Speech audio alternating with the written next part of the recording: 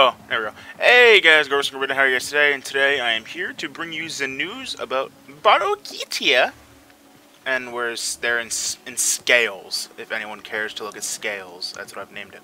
And fuck, cluster, fuck. Alright, so this week we have the Sands of Naros as usual. We have the 3 boosters that we usually would get. We have Prime Bane of Corpus, Prime Bane of Grenier, and Prime Bane of Infested. All of the Prime mods are 400 ducats and 140,000 credits. We have the EOS Prime set. So you have the EOS Prime chestplate, shoulder pads, and the leg spurs. And this week, oddly enough, we have mod packs apparently. We have a Falcon mod pack and a Dragon mod pack. The Falcon mod pack is 250 ducats for 50,000 credits.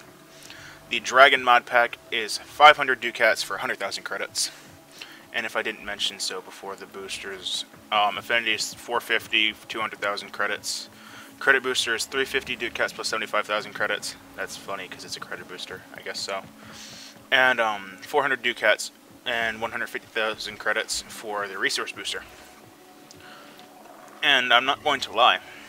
In my opinion, the only thing of worth here is the armor set for Fashion Frame, and that's it.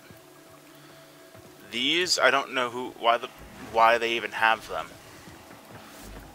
Wait, let me see my credits. It's only 50,000. I usually actually have it right there because it's right there. I have like 600 ducats, so yeah. So I'm probably just gonna end up buying all of this, ignoring everything else, because in my opinion, if you're a collector, you can get the Prime mods. They're not bad. They don't substantially help you, but they do help you in damage. So if you really want to use it, go for it. And these are the rifle mods, not the melees. So, but yeah, that was Baro teer for July 15th, 2016. This is Gorbus from Gorberdin. I hope you guys have a nice day. Bye.